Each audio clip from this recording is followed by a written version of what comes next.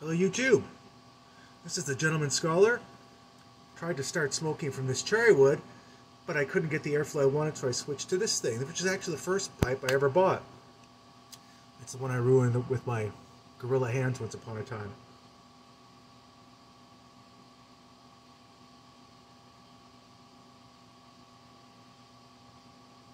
And of course, now that I've started my video, my pipe goes out. Of course.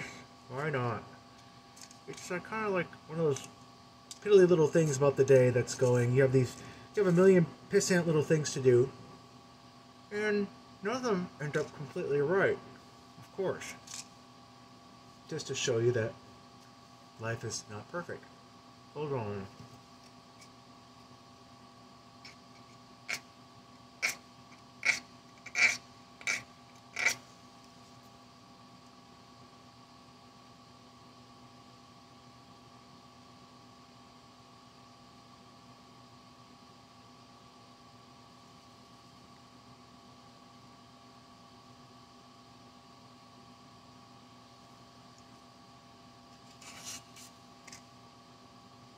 Anyway, Gentleman Scholar here.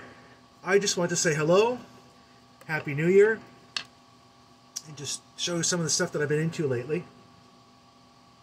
First up,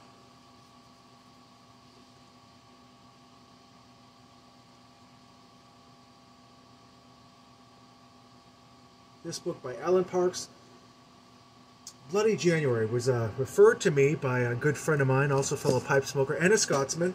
He said this reminded him of the Glasgow of the 1970s that he grew up in. Now,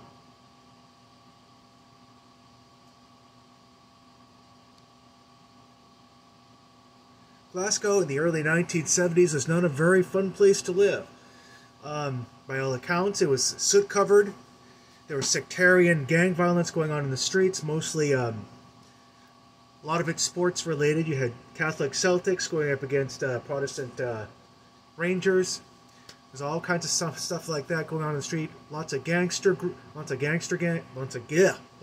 crime going along. Everyone on the make, razor fights in the street. It was a pretty violent place to live. And in that backdrop, we have Harry McCoy, slightly bent cop of the Glasgow Police Department. Drinks on duty. He drinks on duty. He has a lady on the side. I don't think he's not married, I believe. He was married, but his child died, so of course the marriage couldn't survive that. Anyway.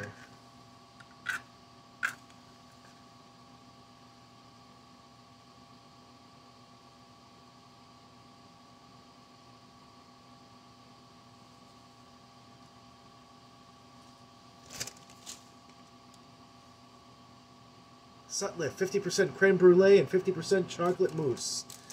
Anyway, it's a great book. I ripped right through it. He also has he's a slightly bent cop. He's trying to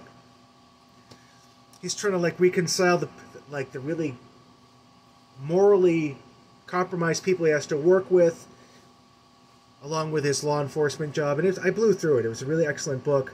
Alan Parks obviously knows what he's talking about, being a Scottish writer, and obviously I would say he's a inhabitant of Glasgow himself. So yeah, I blew through it. I really enjoyed it, and I wish my friend Dell had his own YouTube account, because I would love him.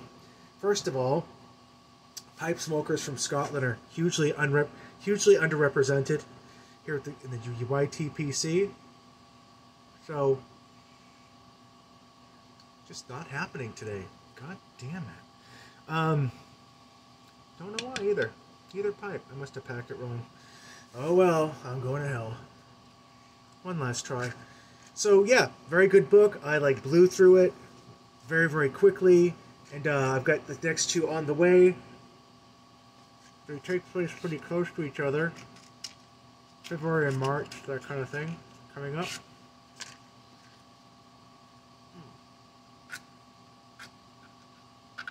All because one friend recommended it to me.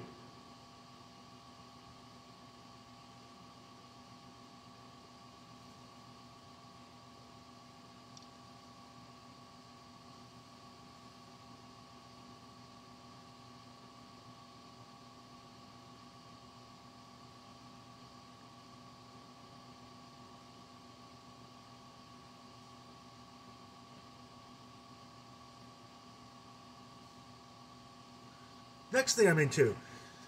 Gave this another try. Terminator, the Sarah Connor Chronicles. That's the first box set for the first season, and here's the second season box set. Takes place, Josh Friedman conceived it for television. Takes place around 2 years after the events of Terminator 2. And of course, John and Sarah are still in the run, and they're not sure if their efforts to prevent Judgment Day has happened, you know, when the computers blow up the world and then start making Terminators to wipe out the rest of humanity. So,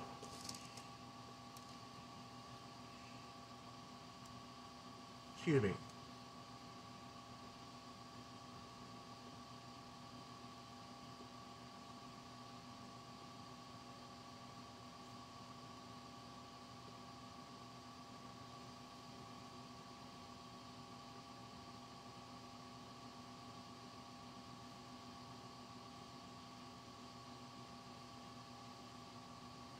So Sarah has a boyfriend played by none other than Dean Winters, who plays Mayhem in the is it Progressive? Is it Progressive Insurance or Allstate ads? You know, the dude who I'm your dog, or I'm your blind spot. You know, the guy that causes all the trouble and everything. That he's played very well by Dean Winters, and of course, as the show continues on, it's about parenthood, it's about trust. It's about faith. There's a really, really decent Christian character in this thing, and it's nice to see. I'm not a card-carrying Christian myself. Hold that thought. One day I'll be able to talk and smoke at the same time.